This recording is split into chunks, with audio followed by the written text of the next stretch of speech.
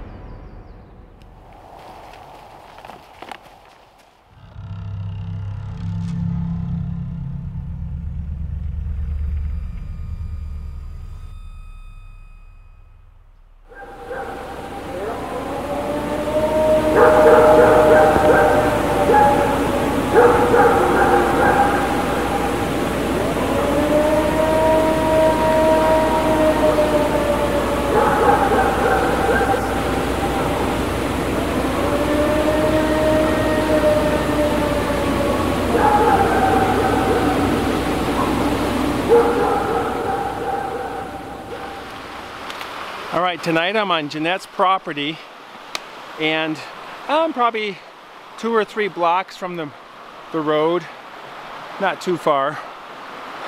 Sun's dropping pretty quick, but I got a spot picked out. I'm heading back to it. Got the creek off to my side here. It's called Jackson Creek.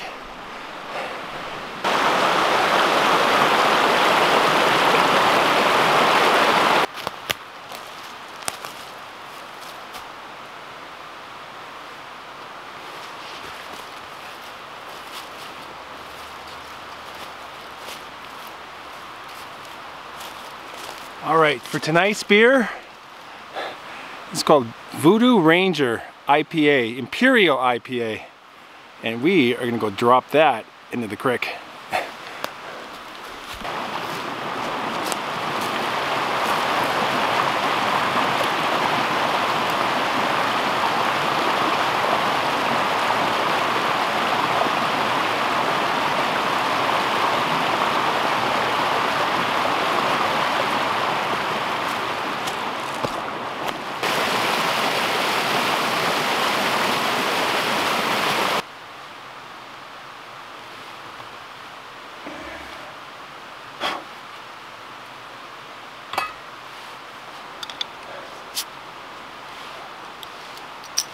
All right, cheers. Got a little cup tonight.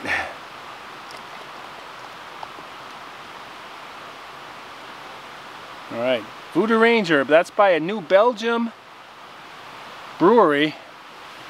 And whew. Got a frosty top on that one. So this is what happened to me in 2015 and 16. I was living in Montana. I lost my job as a graphic designer for the gaming industry, designed slot machines. And I've been looking for work for about 2 months. I landed a job in Reno, Nevada. And once I looked into Reno, Nevada, I was pretty excited to find out the Sierra Nevada mountains are there. Yosemite is south of here. Lassen Volcanic National Park is north and west of here. And the Sierra Nevadas are over 400 miles long. has the highest point in the lower 48 of the United States, which is Mount Whitney, 15,505 feet high. And then just east of there is Death Valley, and Death Valley is, the lowest point in Death Valley is Badwater, and that is 282 feet below sea level. Several wilderness areas, national forests go up, line the Sierra Nevada mountains. Just a wonderful mountain range. So that fall, I started exploring, and this particular weekend, I went to north of Reno and then straight west to a little community called Gray Eagle. And up above Gray Eagle is like this big uplift. It's like a plateau, and at the top of this is a basin. It's called the Lakes Basin, the Gold Lakes Basin to be specific. And it was just a day trip, but I was checking out. I'm always making a mental checklist of what's out there, and this particular lake was called Goose Lake, which is just up the road from Gold Lake, which is a really big lake.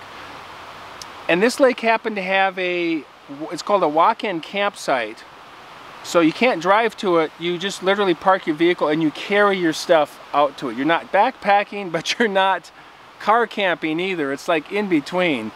And that's pretty cool. You're kind of out there. So I made a note of that. That's why I'm talking about that right now. And it had been raining all week. And this particular day, it was October 17th, 2015. And I decided to start hiking around the lake. I didn't want to go back to the new apartment and hang out on a rainy afternoon. I thought, let's just put the rain gear on and head out. And I had a good time. There's no trails, really thick brush, kind of like this. And I went all the way around the lake, the back side of the lake, and as I was coming around towards the north end of it, still on the back side, I found in the mud next to the lake a small footprint. And the footprint was a human-like footprint, and it was only about this big. And I went, wow, that's really interesting. Number one, who would let their 3 or 4 year old walk around on this side of the lake? It was really thick brush, logs and rocks along the shore, really rough. I mean, you don't want to be walking in that, especially in the mud, because underneath the mud is half submerged rocks in the sediment of the lake, and then pine cones and sticks. And I thought, that's really interesting. I don't know if that's a human footprint. I wasn't quite sure what to make of it. Then I found another one. Took another picture of that. I think I had some sunglasses with me, or some glasses as scale. And then I found a series of footprints in the mud next to the lake. And people, as you know, they walk like this. Like that. Left, right, left, right. These tracks were right, left, and some even over swung like that, almost like whoever or whatever made it was like walking on a tightrope. I thought, wow, look at that. And I even took a picture, and then in Photoshop I put a straight line to show how straight it was, and then I put RL to show right, left, right, left. And again, I thought, there's no way some mother would let their small child walk around back here. And also I had to climb over some downfall trees to get out of the north side of the lake there. And it had been raining all week long. There was no one else up there. And I just thought that was really interesting. So there's one. The next year, I was in Lassen National Park. I was hanging out with some friends. We climbed Lassen Peak. Wonderful national park. Doesn't get a lot of visitors. It's very Yellowstone-like. It has boiling hot springs, mud pots, fumaroles, a couple of geysers even, waterfalls, peaks, high alpine country. It's Yellowstone-like. It's pretty cool. I love it.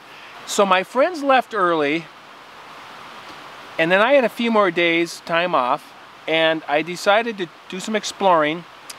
I found this really large meadow next to the highway, very inviting, just to see this big green meadow. And then Lassen Peak was off in the distance, just looming over this valley, and you can see the pine trees all around, but just clearly open meadow. And in the middle of the meadow was this super clear, gin clear creek. I forget the name of it. And it was filled with brook trout. Well, schools of them anyways. So I hiked out and I started following this creek, noticed the brook trout, and I would peek up over the edge of the stream and look in, and they would see me and they would just bolt, and they would bolt upstream. And then I followed them, and then I would kind of sneak around and then peek up and kind of try to spy on them, and then they would, and they did this, we did this back and forth for a while, and I went back there a little ways. And at one point I got up from checking out the brook trout, and I noticed a large footprint. Not a small one this time, but a large footprint in the dirt, because it had rained earlier in the week and then it dried out, and I saw this footprint clearly in the dry mud. And I happened to have my camera, so I put that, and I had a little backpack, and I put the tripod and I took a picture of that heading out. But I found a few more, took a few more pictures, and I followed it best I could, and I lost it in the grass somewhere. And I remember the sun was going down, and I could see the edges of the trees all around me except for behind me, which is where the creek drained out heading back to my car. And I had just kind of a feeling like I should probably turn around because it was really dark in the forest. Sun is going down. It's still sunny in the meadow, but in the forest it was really dark in there. And I didn't have a feeling that something was watching me, but I just had a feeling that I should, because of the footprints, because of this wilderness and the sun going down, let's just follow the creek straight back to the vehicle and just call it a day. But I thought really cool finding a footprint like that. And I'd been reading some books at that time about, let's just say it, Bigfoot, Sasquatch, and Northern California and the Sierra Nevadas. And I thought, wow, this is kind of exciting, a little spooky, but kind of exciting at the same time. Nothing else happened on that trip.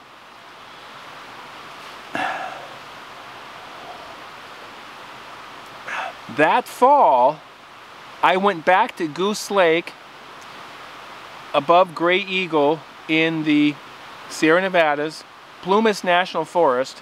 It actually borders Plumas National Forest, Tahoe National Forest. And it's just a wonderful area in the Sierras. I love it. It's living in Montana for 17 years. It was just really cool to find a place that I felt at home at.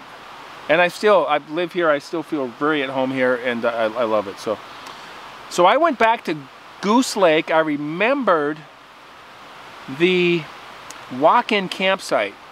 Now this was October again, so this was like exactly a year later from when I saw the first set of footprints, the little teeny ones.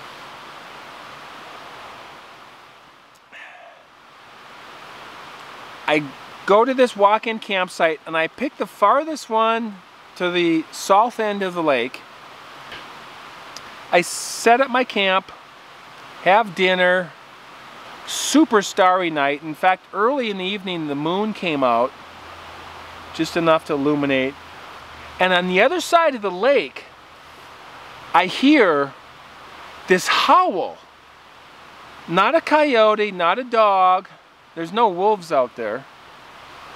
And it was this high-pitched, kind of with some bass to it though. And it went, and I remembered this because it was like a bell chart. It goes up, over, and then back down. And it went something like this.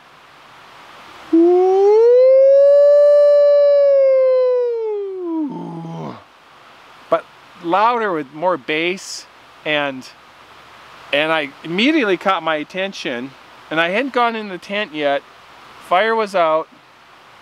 Moon was kind of going away. So it was getting dark, but the stars really came out really nice.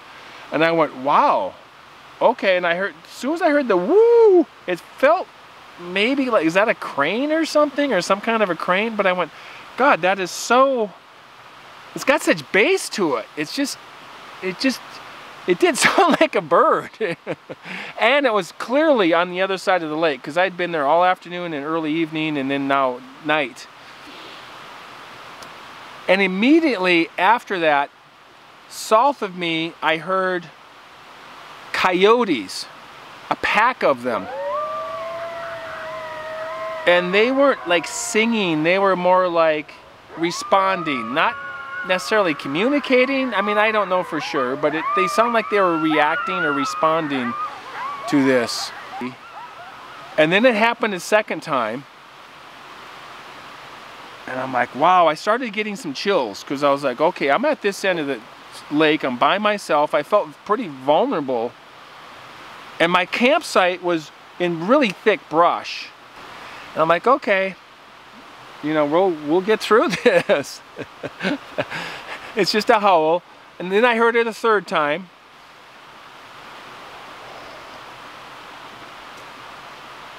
And then it was quiet, and I didn't hear anything else. Beautiful starry night. So I go to bed. About an hour later, I'm half asleep. It's about 11:30 now, at night, obviously. And I hear behind my tent, now I hear something behind my tent. And it gets my attention right away, and I'm a little stressed out. I could feel the hair in the back of my neck kind of going up. I'm like, okay, got my attention. I didn't turn the light on yet. I felt, sometimes when you hear something, you feel safer when it's dark. Maybe you're in your sleeping bag, you're in your tent. And I could hear it walking. Not all the way around me, just behind me. Kind of back and forth. I couldn't quite tell. Maybe about 25, 30 feet straight behind me. The door of my tent is facing this way. Whatever it was straight behind me. And I'm like, okay. Just gonna see what's going on here. Just take a deep breath. I had the flash, you know, the headlight in my hand, ready to go. And then I hear it. It stops, it's kind of quiet. And I'm listening super intently. Because whatever it is still out there. It's right there. It's right behind me. 20 feet. And again, I'm not going to leave. And then all of a sudden I hear like stomping, like boom, boom, boom, boom, boom, boom, boom, boom, boom, boom, boom, like that. And then and kind of some rustling with the brush. And I'm like, okay, okay, got the flashlight, I'm ready. Holy shit, here we go. Do you remember the movie Poltergeist? Well, at one point, the little girl goes, they're here. And it knows I'm here. It's responding or reacting to me because it's clearly behind me. And then I hear, right after that, I hear this deep from like your chest. Ooh. Ooh. Ooh. Something like that. Louder, but louder. And I'm like, holy shit. Okay. I just like turn the light on, whatever it is, it knows I'm here. I'm not gonna hide it. It knows I'm here. I'm not gonna hide from it. And I can kind of hear it breathing a little bit. You know, if it's a black bear, could be a black bear, I need to know what's going on. I need to know what's out there. I gotta know, because information is powerful, right? So, okay, I get the nerve up, got the lights already on, and my tent is, it's a dome tent, so it kind of goes like this, right? with like an angle. So when you unzip it, you can stand up and still be inside of it somewhat. So I unzip it, I crouch down, I stand up just so I can stay in the tent. I'm not getting out of the damn tent at this point. There's no way. You know, I'm like feeling it, you know, just feeling it. But I'm just determined. I'm kind of in this in between state. I'm determined to know what's going on and to ride this damn thing out. So I stand up, I turn around right away, and I shine the light. I didn't see anything. I saw where about whatever this was, whether it was a bear, whether it was something larger, more human-like, hairy man.